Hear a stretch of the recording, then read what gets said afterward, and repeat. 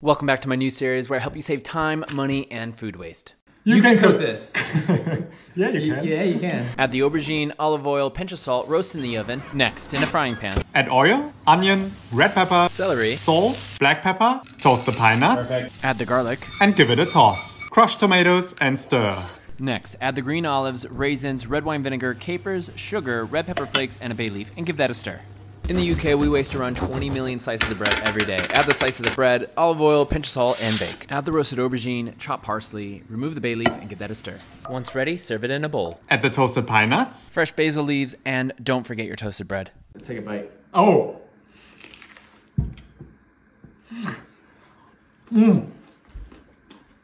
Come on.